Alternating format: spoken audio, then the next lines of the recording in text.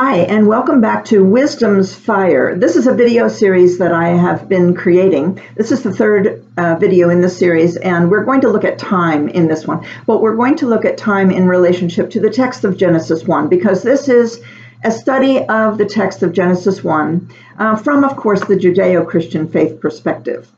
So I'd like to start this video by saying that there's a lot of confusion. Why in the text of Genesis 1, how is it that there is creation that happens before the sun? How can the words be "let there be light," but there's no sun? Because we always associate light with sunlight. Well, there's a reason for that, and I'll get into that in future videos. But I'd like to show the importance. I think there was so much importance placed on the text of Genesis 1 to give the people of Israel a time-keeping perspective. And I think the priestly authors wanted to give them not only a history of their time, but an experience of time. And so what I'm going to get into today is how we look at experiencing time because of the movement of light. And then also a linear perspective of time and a circular perspective of time, because both linear and circular perspectives are in the text of Genesis 1. And then finally, we'll end the video by looking at measured time. So let's turn to the experience of time to start out. And by the way, let's keep in mind that the audience to whom the Genesis account of creation was written was largely an illiterate audience. And so the more visual aids that the priestly writers could offer, the better. So let's understand that the priestly writers start their story of creation in the darkness. And as I said in previous videos, God is present in the darkness, and God's spirit, Ruach, is also present in the darkness. Well, so then there is this slow dawning of light. So let's pretend for a second that something awakes us, and it is maybe 4 o'clock in the morning or maybe 3:34, and we just can't fall back to sleep. And there is no light, and it is a really dark night. But we decide to get up, we pour ourselves a cup of coffee, and we say, but it's so nice outside. I think what I'll do is I'll just go outside and I will wait for the sunrise.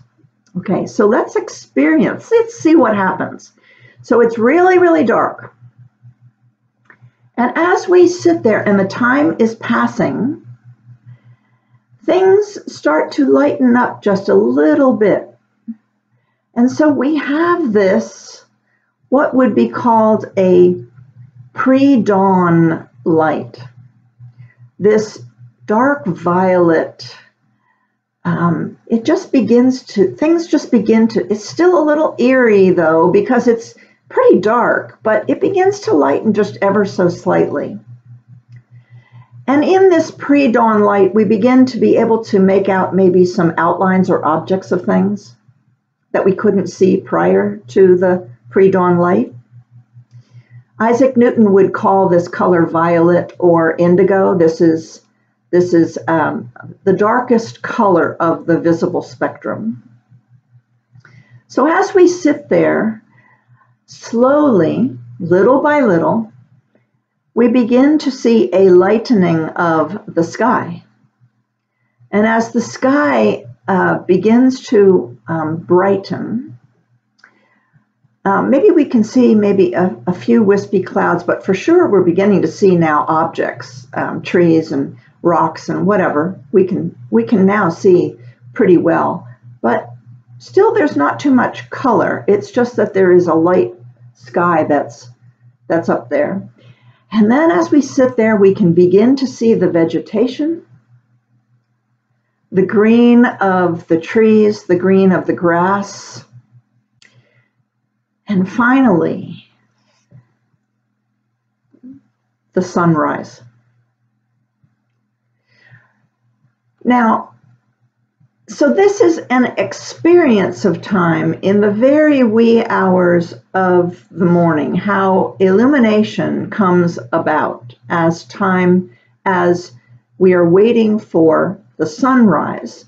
Now, in the text of Genesis 1, this is in the beginning. This is let there be light.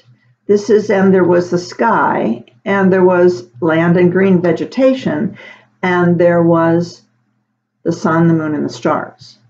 So you see that the priestly writer is taking the color order of the visible spectrum of light, or in ancient language, the color order of the rainbow, taking those colors in the order in which they appear and creating a story of creation. Now, there are 3 more colors to talk about. The living this is a life support system. Light, sky, land, plants, sun, moon, and stars. This is what supports life on Earth. And now we are ready to add, excuse me, the living creatures into the creation. And so now we are in the orange and red range of light. Why would the living creatures be represented by orange and red? Orange, I don't think, was necessarily a color in the vocabulary of ancient Israelites. It would have been light red and dark red. So, but why are we in the red range of light? Because when we look at the animal kingdom, we look at the animals, we do not see red. Okay, so we look at the fish of the sea and the birds of the air, and we don't see red. Okay, so maybe there can be a case for a goldfish, but other than that, we are not seeing red. Now, but this is living creatures.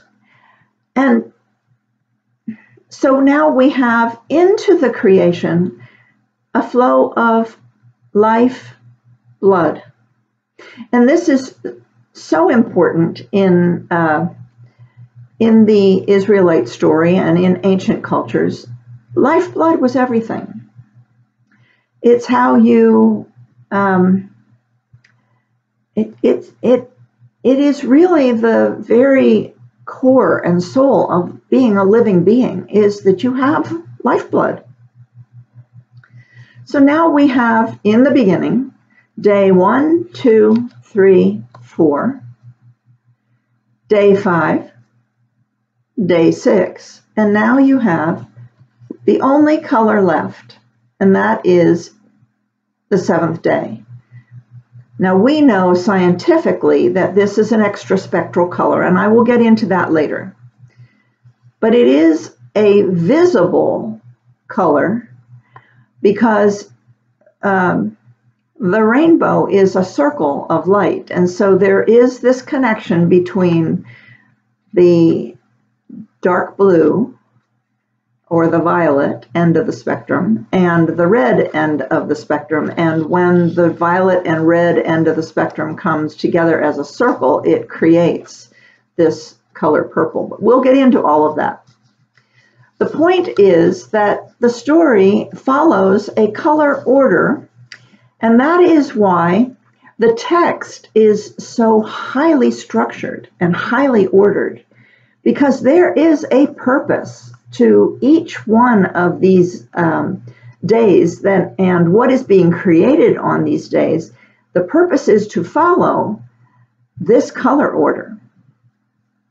Okay, so that's the experience of light. Now let's talk about the linear perspective of time, or the experience of time, I meant to say, by observing light.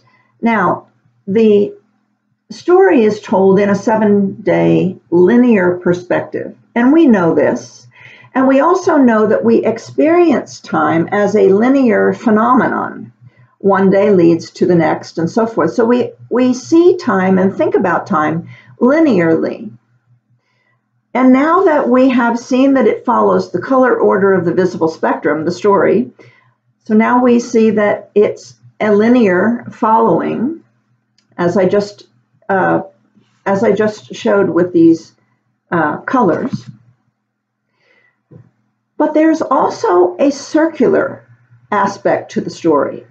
So we've covered the experience. This is the linear perspective.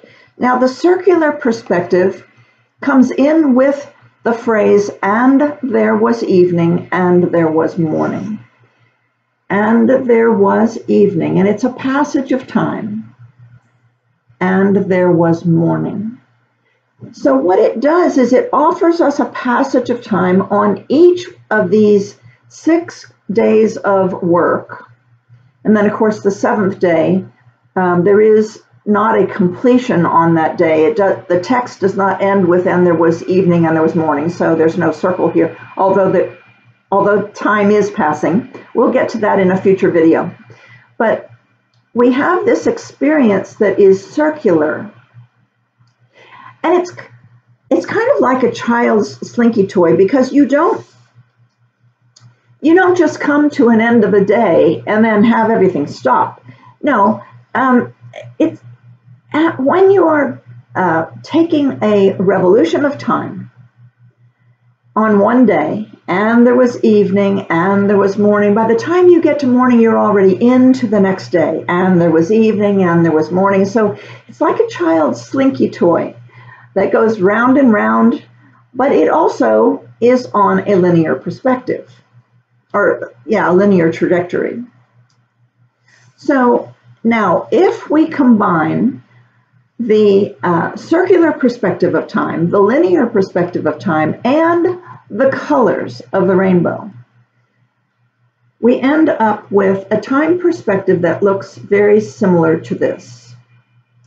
We have a color wheel representing each one of the days of creation. Now, remember, the story follows these colors. So as the story is told, the entities begin to, like the light, there's a light that is going to be filling on this first day, and then the sky on this second day, and then land and vegetation on this third day, the sun, moon, and stars by the fourth day, and then we have half of the color wheel completed by that point. So there is a filling in and a completing of each one of these days as the story is told. Now, let me quickly defend the use of a circle that is divided into segments. In this case, it's divided into segments that color is put into those segments. But let's understand that ancient timekeeping methods, it was all divided circles. Stone circles, Stonehenge. Ancient sundials were circles or half circles with divisions in them. And then ancient zodiacs had 12 divisions around the zodiac. And in 8th century, which may have been a time frame in which the oral story of Genesis 1 may have originated, it's a pretty old story. So in 8th century, when creation stories were coming about, the sun god Shamash, in the British Museum of Natural History, there is a stone relief of the sun god Shamash. And Shamash is sitting on his throne, and he has this apparatus that is coming out from behind his body on this throne and comes over top of his head. And then from this apparatus, there is this chain or rope or whatever that comes down, and it's holding a circular sun disk, and the sun disk has 8 divisions in it. The point that I'm trying to make is that long before Genesis 1 was perfected as the text we know today, which could most likely have been 6th century, before 6th century, after the exile, during or after the exile. Let's understand how important timekeeping was to those people who were living at that time, because not only were they in exile and pulling together their stories, but they needed to tell their story. They needed to know their history. Timekeeping was extremely important to them. And at that point in human history, we had not yet perfected a calendar. We had a 365-day calendar, but we hadn't agreed on our timekeeping calendars. Like now, the whole world has agreed on the calendar we use today. But I'm blanking on the calendar. Oh, the Gregorian calendar that we use today. But at the time of the writing of these texts, there was not a wide agreement on whose calendar was the calendar that was going to rule. At any rate, timekeeping was an extremely important aspect to life on Earth for the ancients, and I think we don't often give it I don't think we give it the attention that it needs. And certainly when we try to interpret the text of Genesis 1, timekeeping we're all wondering what this timekeeping is all about. What is a day? We're all wondering that, but we don't really focus in on what the methodology might have been in this text. So I am defending, for anyone who is questioning, would it be possible for the ancients to be creative enough to design a circle to tell their story and put colors in that circle? Yeah, I believe that it would have been, they had already designed zodiacs and had all kinds of images in their zodiacs. So this would not have been a stretch for the human imagination at that time to fill their wheel of light with images of creation. So now let's get on very briefly, let's get on to some some timekeeping measurements. So in the text of Genesis 1, because we divide the day in half, and there was evening, and there was morning, we have established a morning and evening perspective. So the color wheel is divided in half. But let's also realize that we can then divide the day into fours, because we can provide a noon and a midnight hour as well, because we now have an orientation around this wheel. So we have dawn, noon, sundown, and midnight. The noon hour and the midnight hour are assumed because of the division, and there was evening and there was morning division. Now let's also understand that when we are in the presence of this light, let's also understand there really is no, even though there's sundown, there is no sundown. These are conceptual hours. It's the idea of a passage of time. It really doesn't have anything to do with the sun or the moon or the stars. And there is no darkness. Even though it's midnight, there is no darkness, because we are looking at a clock now of light. Okay? So now let's get into this seventh day of time, because it is on the seventh day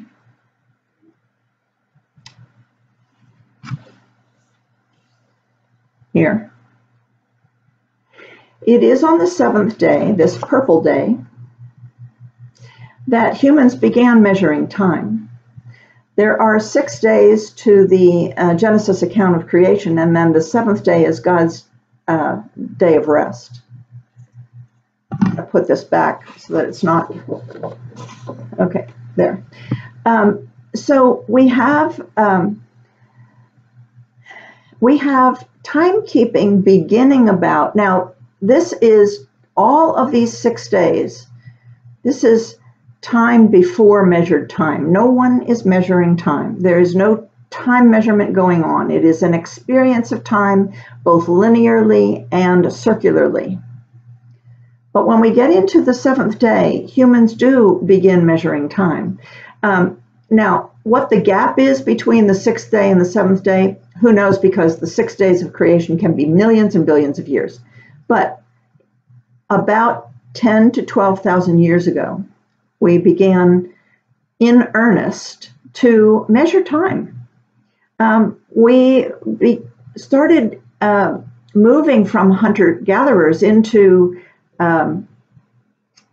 becoming agrarian, becoming farmers.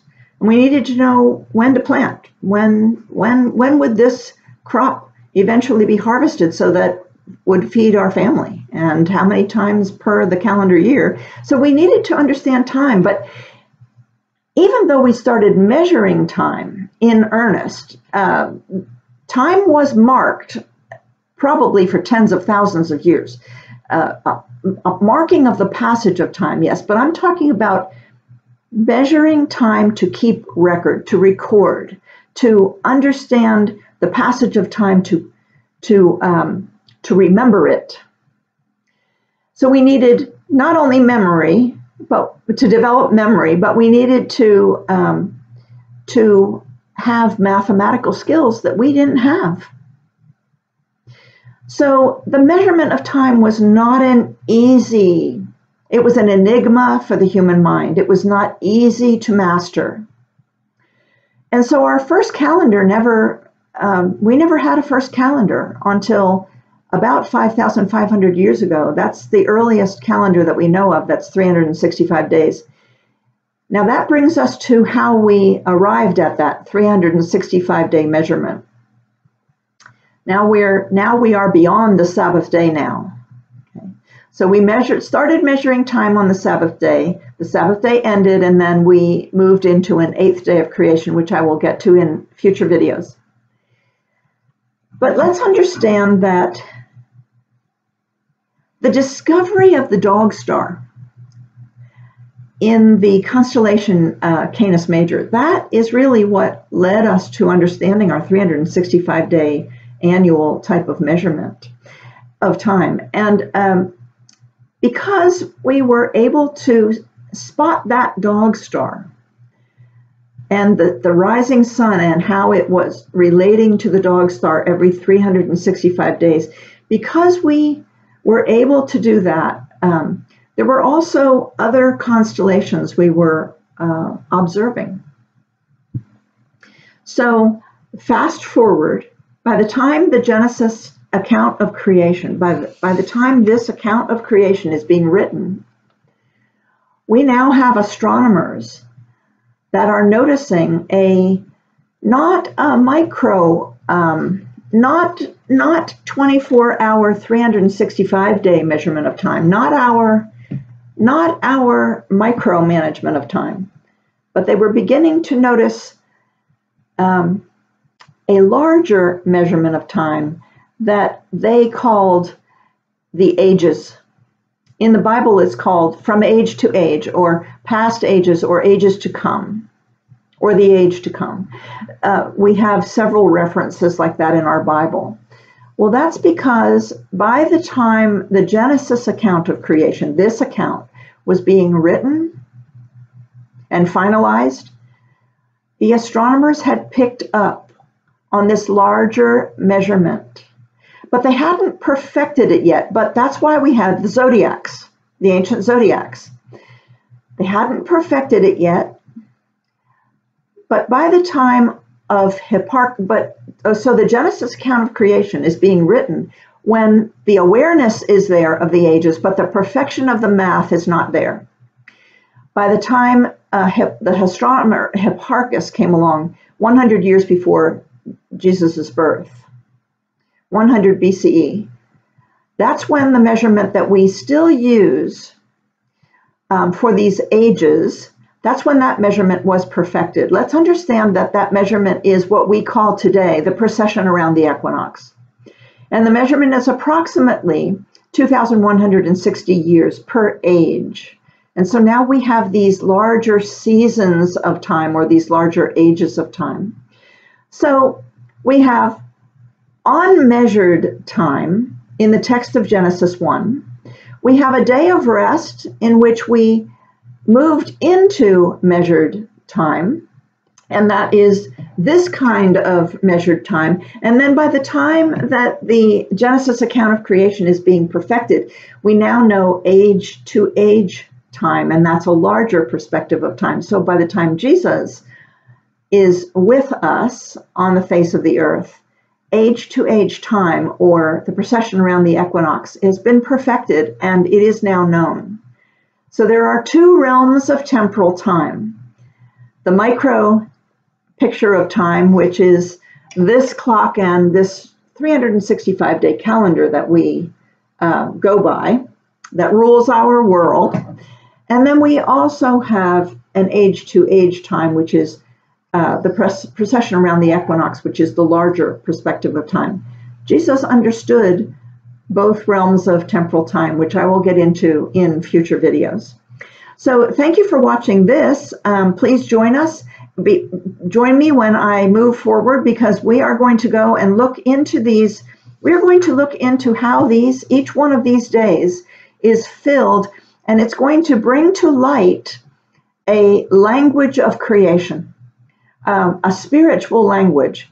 This is Genesis 1 is a really important story, and we have relegated it to the bin of mythology, but before we throw that into the bin of mythology and say that we don't need to worry about it, we don't need to worry about it, but before we need to take it serious, say we don't need to take it seriously, let's continue to take it seriously for just a little while longer so that we find some things that are at deeper levels.